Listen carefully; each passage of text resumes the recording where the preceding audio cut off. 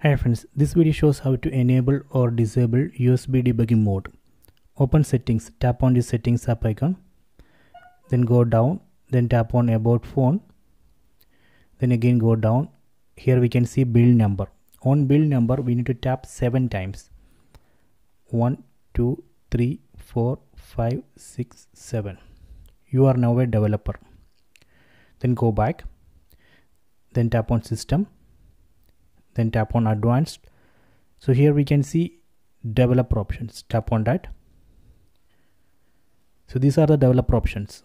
From this list we can find USB debugging mode. See here, tap here, then tap on OK. So now I have enabled USB debugging mode.